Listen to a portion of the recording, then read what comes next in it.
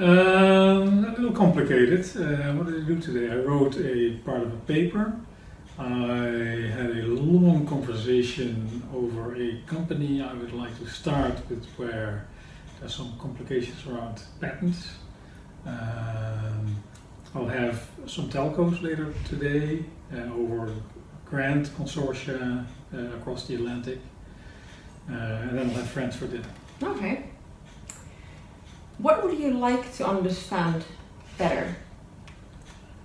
In science, I can say something about science.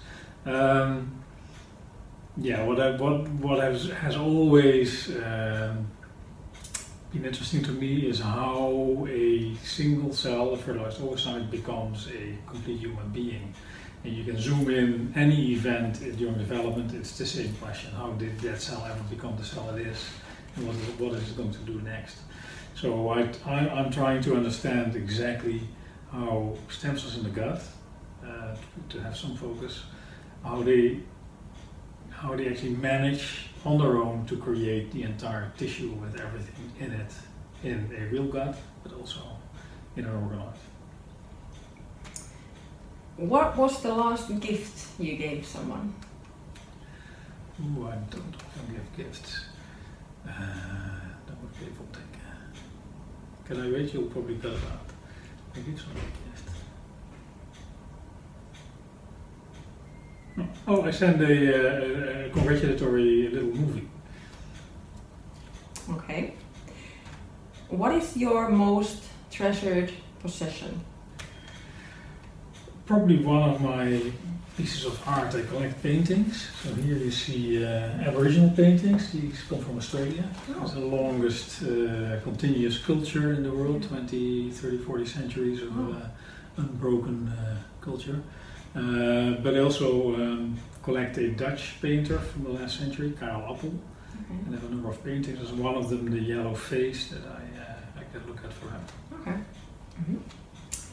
What is the craziest thing you have done in your life?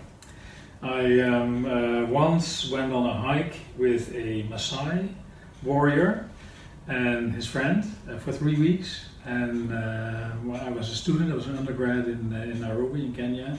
And we essentially walked for 3 weeks through the mountains, and eventually we ended up in a sort of a lion hunt with, Wow. me with no weapons up a tree, and then the two Maasai with a spear and a knife trying to chase away two lions.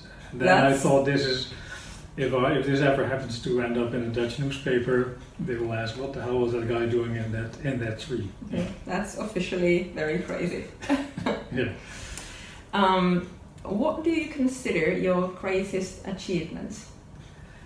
I think it's really the discovery of the first mini gut, the first organoid, where against, I was trying to convince my people, we have these stem cells, we found the stem cells in the gut. Everything is wrong with these cells. They don't do at all what the textbooks would say about stem cells. Particularly, there were many of them, and they were constantly dividing. So, in a human being, they will go through 20,000 consecutive divisions. Based on this, we thought we should be able to grow these stem cells, like embryonic stem cells. Nobody in the lab wanted to touch this project because everybody knew that normal cells cannot be grown. They can be maintained, and then they die. And so Toshi Sato did this. And, had he not been here, we probably would have not developed that. Yes, great work. Which historical figure do you most identify with? The discoverers, I think.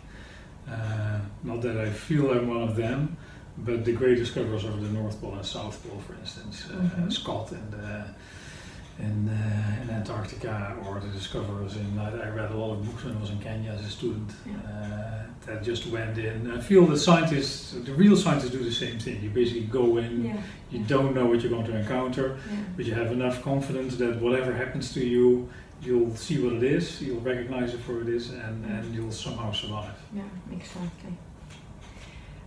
When and where are you happiest?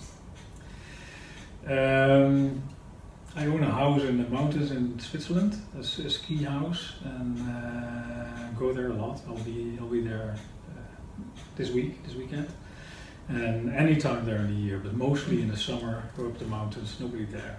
And particularly in a country like Holland, where every square meter has a purpose, and there's people everywhere, to be quiet in the mountains is fantastic. Yeah. What is the most useless talent you have? Well, it's actually, it wasn't really a talent. I played the saxophone for a number of years, which I immensely enjoyed, but was not particularly good at.